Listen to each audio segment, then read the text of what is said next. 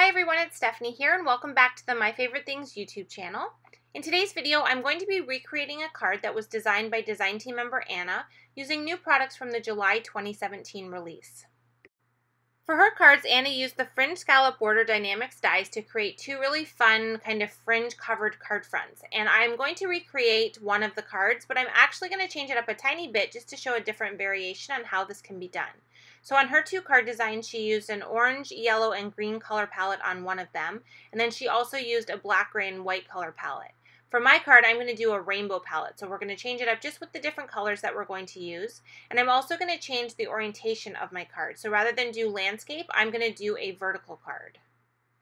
So to start off, I have a big panel of white cardstock here, and I'm just adding ink to this entire panel using Distress Inks. And I'm starting at the bottom and going in rainbow order and just kind of adding each of the different colors and kind of going back and forth with the different blending tools to kind of make sure I have all of this color blended. I don't want any really big harsh lines in between each color, so I'm making sure to really blend them out.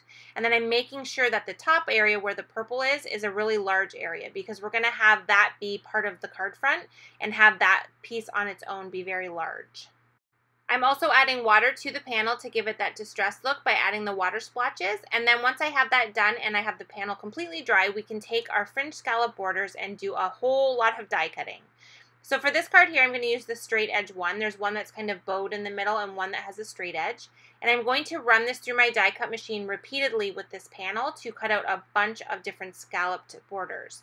Now I'm going to start at the bottom with the red and just kind of work my way up and just repeatedly cut this out until I have a whole bunch of these. So now you can see here I've ran these all through and I have this really big purple piece that we're going to add to the top. And then I have all of the fringe scallop borders going down in rainbow order from the top to the bottom. Now you can see here when I add the scallop to the card front, you're going to be able to see that white from the card base underneath that very bottom scallop. So I want to make sure that I have color on there so that it all looks continuous. So I'm taking the exact same color of red that I used to do the little fringe scallop, and I just added that red color to the bottom. I adhered the purple cardstock panel to the top, and now we're going to work our way from the bottom of the card base up towards the top, adding all of these fringe scallop detail. So I'm starting with the red and then just kind of going in order, and I have them all in order beside me so I can just quickly grab what I need and just add it onto the card. Now you can kind of see as I'm adding these, when I add one on, you can kind of see the white detail of the card base underneath, and you don't have to worry about that because we're staggering the scallop borders. We're going to cover that white space up every time we add a new scallop piece on. And what this is going to do is just going to allow us to space these out a little bit more, so don't worry about that white space. It gets completely covered, and it leaves us with this really fun, consistent design of these scallops kind of staggering across the card front.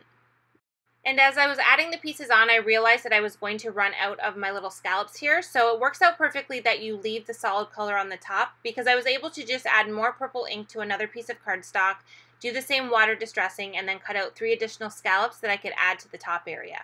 So we do have a little bit more purple on this card than the rest of the colors, but I think it looks fine and it worked out with no problem. So now that I have all of the scallops added on, I'm just going to take my scissors and very carefully cut up the side of the card to remove the excess. And then once we do that, we're left with this really super fun card design. We have this beautiful rainbow pattern. I love the fringe detail in the scallops. It just adds so much more dimension and texture to the finished card. And then we have this nice area at the top where we can add a sentiment. So for the sentiment, we're going to use the new Celebrate Dynamics die. This is a handwritten type font die, and I absolutely love it. It's big, it's bold, it looks so nice, especially with a card like this where we have a lot of color. So I've die cut this just from black cardstock, and I'm just going to take some matte multi-medium and fully cover the entire back of this die cut.